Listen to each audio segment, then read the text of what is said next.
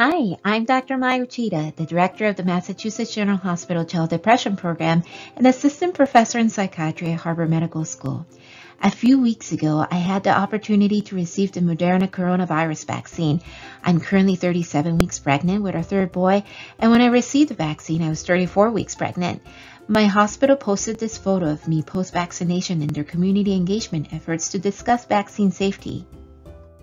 Since then, this photo's been shared by various institutions and programs, and I've gotten so many positive contacts from around the world asking me, why did you choose to get the vaccine while you were pregnant?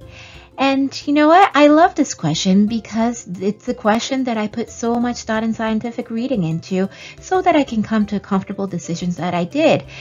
So today I'm hoping to share my thought process with you. Just reminding everyone that there is no established clinical guidelines around COVID vaccines during pregnancy because pregnant women were not included in the clinical trials. So there's no one correct answer here, but this was my personal thought process that allowed me to confidently receive the shot, and I'm super excited to share it with you. This is the notorious coronavirus. Around the coronavirus, there are these spikes that are intuitively called the spike proteins. The coronavirus needs these spike proteins to enter our lung cells.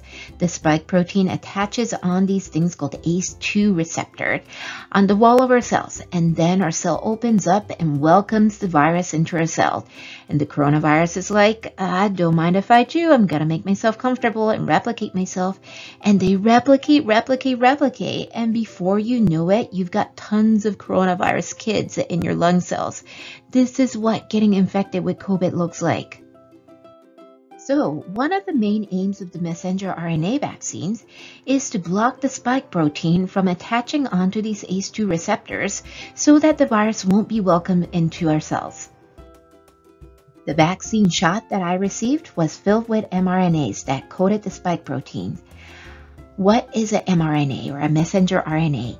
The messenger RNA is a molecule that has instructions on how to make a spike protein. Once the mRNAs were injected into my arm, my left one in my case, ribosomes, which are the builders of our body, started reading the instructions and started building the spike proteins. The ribosomes only got the instructions on how to make the spike proteins, so they didn't make the coronavirus itself. It only made the spike proteins, which are harmless to our bodies. So they made these beautiful structures that you see here, and we're like, ta-da, I made a spike protein! Then my immune system detected the spike proteins as something that's not part of my body. And anything that is not part of my body, the immune system cleans it up. While cleaning up the spike proteins, my immune system organized itself in creating a way to get rid of this thing a little more efficiently next time if it were to come into my system once again. And they created these Y-shaped things called antibodies that will detect the spike proteins quickly and will activate my immune system in terms of getting rid of them. Now, after this, if a coronavirus were to come into my nostrils and mouth and then into my body, these antibodies are going to recognize the spike proteins right away. They say, hey, I know this guy. It's the spike protein that we got rid of the other day. This is not something that we want in our body. Gotta get rid of these guys. Let's attach and attack. The antibodies start attaching onto these spike proteins one after another.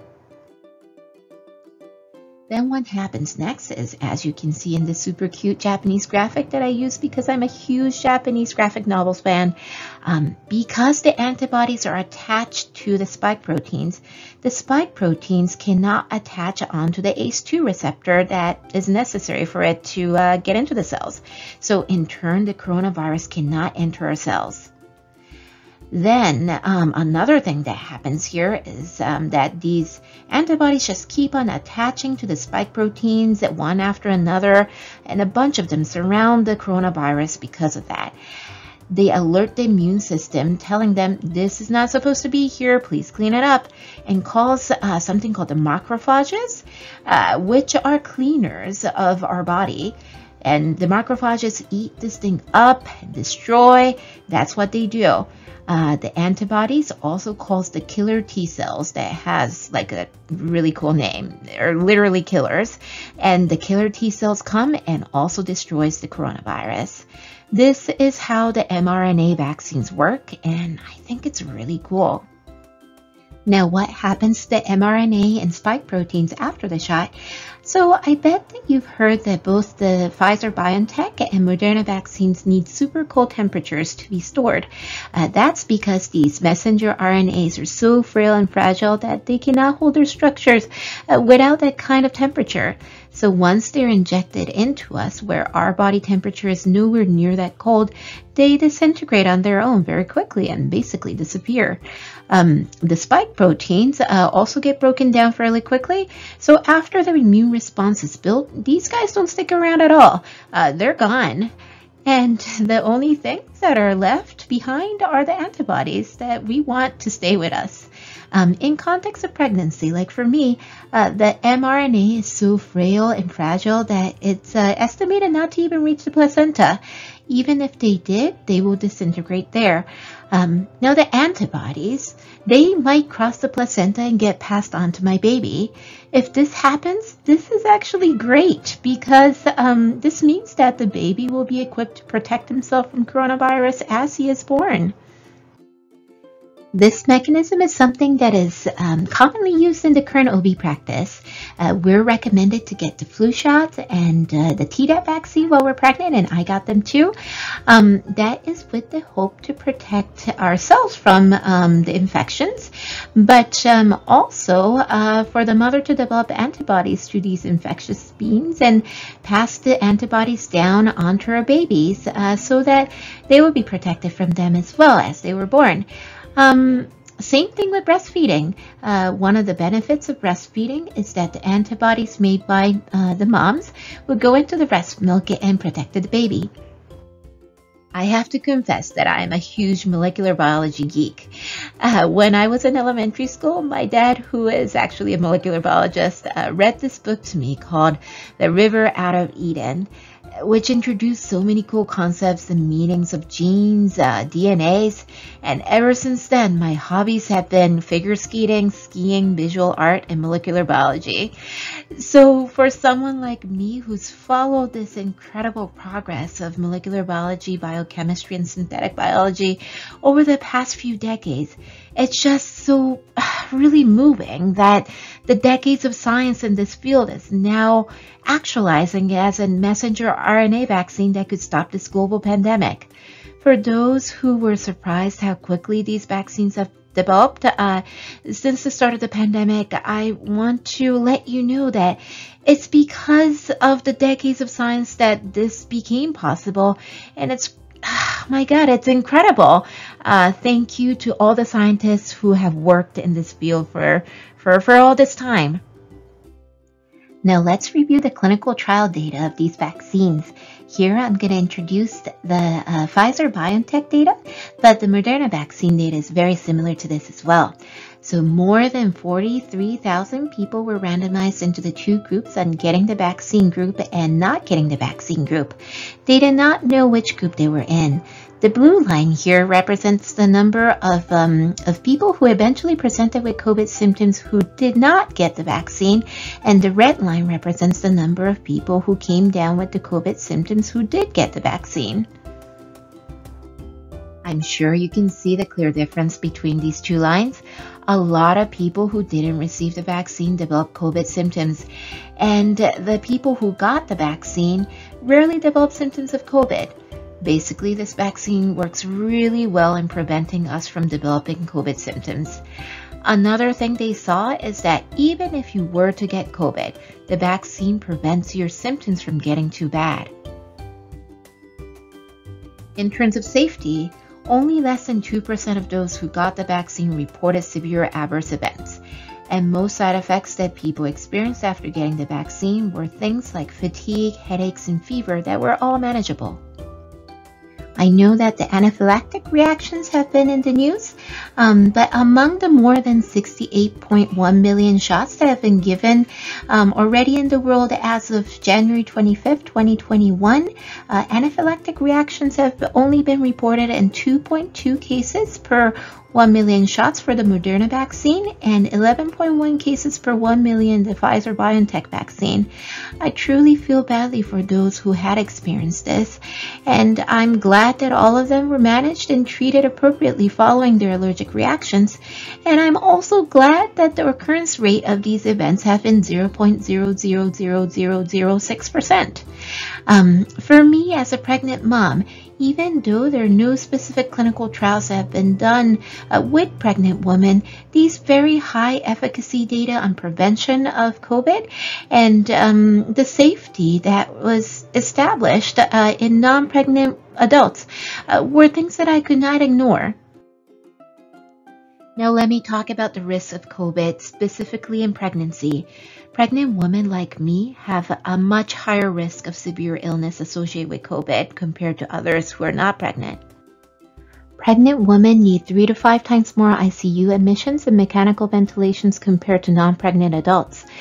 We have increased rate of deaths associated with COVID as well, and preterm births were observed more in COVID-positive moms compared to moms who did not have COVID.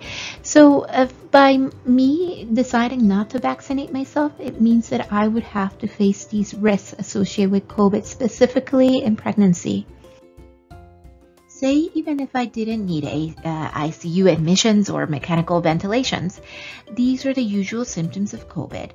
Many of my healthy friends my age who have gotten COVID say that they experienced high fever and breathing difficulties that sustained for weeks. I'm worried what that would mean for my baby who's in my body if I were to have sustained high fever and breathing difficulties. I was determined to do everything to prevent myself from experiencing this for myself and for my baby. So I masked, physically distanced, and washed my hands, and I got the vaccine because looking at the COVID rates in the US, to me, this was far more worrisome than any of the unknown associated with the mRNA vaccine. In closing, what I want to communicate here is that there's always a risk of doing something, but there's also a risk of not doing something.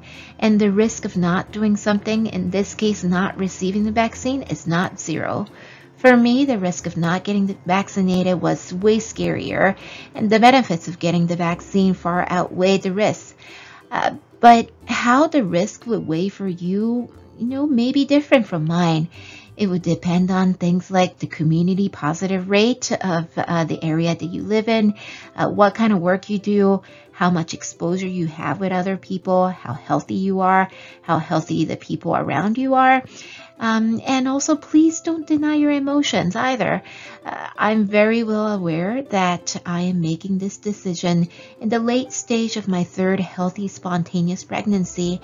And I think I might have felt differently if this were to be my first pregnancy after experiencing difficulties in conceiving or experiencing a pregnancy loss. So, it's okay to feel what you feel for whatever reason. Whatever conclusion you may come up with, listen to your gut, make sure you educate your gut with accurate information, and make sure that you're comfortable with what you decide.